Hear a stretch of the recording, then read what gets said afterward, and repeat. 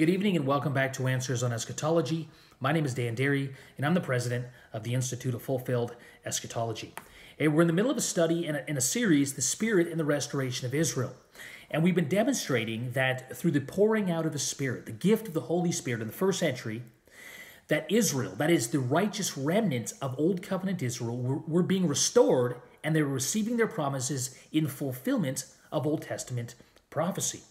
And to continue on with that thought and that truth, I want to take a look at Romans 15 in this video. Now, Romans 15 doesn't necessarily teach the pouring out of the Spirit directly, but what it does teach is that, number one, Israel was being restored in the first century generation, and that, number two, because Israel was being restored, the nations, that is the Gentiles, were being called into those promises. They were receiving the salvation that Israel was experiencing in the first century generation as well. So let's take a look at this. Go with me to Romans chapter 15. Let's read verses 8 through 12.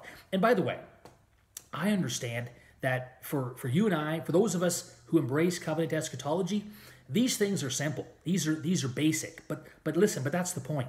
There's so many people out there, out where you are, out where I am, that don't find these things simple. They don't see these things. They're never taught these things.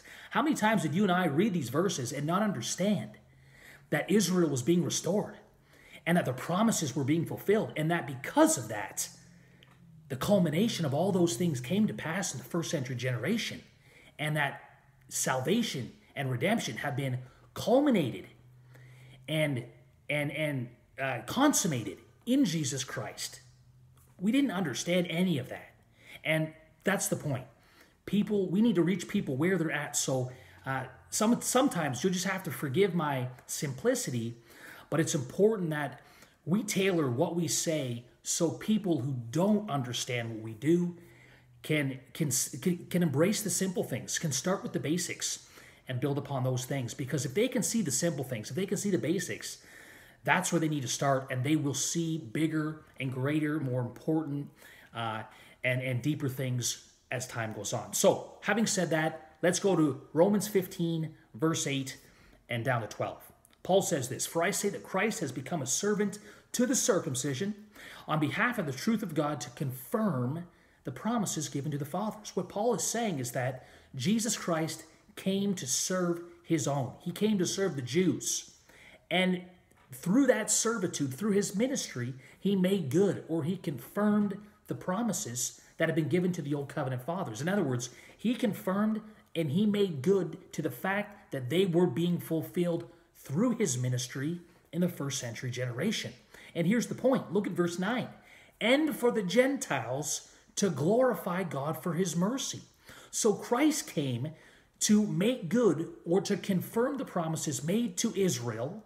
And because he did, because he set in motion their fulfillment, the Gentiles were now glorifying God for his mercy. Why? Because they were now coming in to Israel's promises. They were being, they were included in Israel's messianic restoration. Now watch this. "As it is written," okay? "Therefore I will give praise to you among the Gentiles, and I will sing to your name." Verse 10. Again, he says, "Rejoice, O Gentiles, with his people." So this is just Old Testament quotations proving that all along God wanted to include you and me, the Gentiles, into Israel's inheritance, into their restoration. Verse 11, "And again, praise the Lord, all you Gentiles, and let all the peoples praise him." Now verse 12, here's what we're after. "And again, Isaiah says, there shall come a root of Jesse, and he who arises to rule over the nations, in him the Gentiles, or the nations, will hope." Now here's the point. Paul says this is taking place. Israel's being restored. The Gentiles are being called into those promises, and they are glorifying God for his mercy because the root of Jesse has come. There shall come, and so he quotes Isaiah 11, which we're going to go to. But the point is that this is all taking place because there was one to come who was the root of Jesse. And to him would the nations of Israel resort, and in him the nations, that is the Gentiles, would hope. You see, it's a reiteration of what Paul said in verses 8 and 9. Through this root of Jesse who had come, Israel was being restored, And because of their restoration, the nations had hope and they were coming in to that inheritance. Now, go with me to Isaiah 11 because Paul is quoting directly from Isaiah 11 in Romans 15. Go there with me. And Isaiah 11 is a powerful prophecy of Israel's restoration. Notice where Paul quotes from. Isaiah 11, verse 10, we'll start in verse 10, says this, "Then in that day," well, what day? Well, if we go back up in the context in verse 1 and 2, it's the day that the shoot will spring forth from the stem of Jesse, and a branch will bear fruit, and the Spirit of the Lord will rest upon him. This is in the day, not the 24-hour day, but in the time, in the generation, if you will, that Messiah came forth from the stem of Jesse, and the Spirit rested upon him. He was baptized by the Spirit. Here is our the pouring out of the Spirit in this text as it's connected to the restoration of Israel. So in that day, verse 10, the nations will resort to the root of Jesse. That's what we read in Romans 15, verse 8.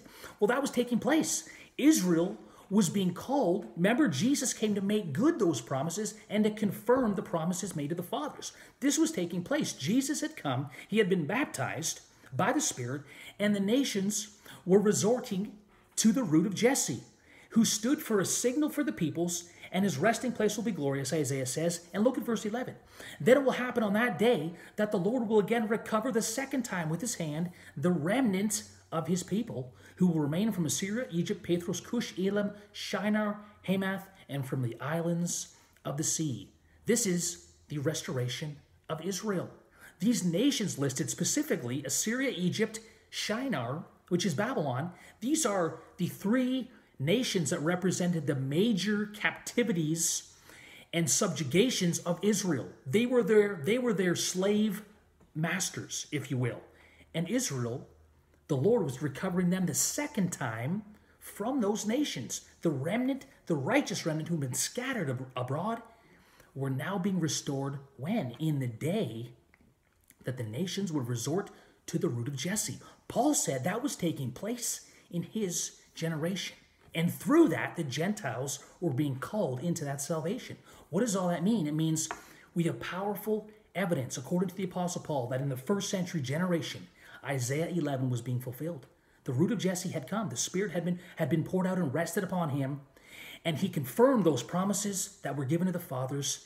Israel was being restored and saved through their Messiah. And because of that, the nations will be called into Israel's salvation and restoration. But watch this. This gets even better. For on the day that all of this took place, Isaiah 11:12 says this, "He will lift up a standard for the nations, and it will assemble the banished ones of Israel, and will gather," watch this phrase, "gather the dispersed of Judah from the four corners of the earth." He will gather together his elect. Jesus quotes this verse verbatim in Matthew 24:30 and 31. "At the coming of the Son of Man in the clouds of heaven, he shall send forth his angels, and they will gather together the elect from one end of heaven to the other." That's Isaiah's from the four corners of the earth. Jesus placed this fulfillment, just like Paul, in his generation. Matthew 24, verse 34. This generation will not pass away until all these things take place. Listen, both Jesus and Paul, according to Isaiah 11, placed Israel's restoration and salvation through their Messiah in the day that he was baptized by the Spirit in the first century generation. And through their restoration, which is good news for us, the nations, the Gentiles were being called, and they too were receiving salvation according to the promises made to Israel. Listen, through the baptism of the Spirit, through the pouring out of the gift of the Holy Spirit in the first century generation, Israel was being restored. Powerful stuff. We'll see you next time on Answers in Eschatology. Have a great week. We'll see you Wednesday. Bye for now.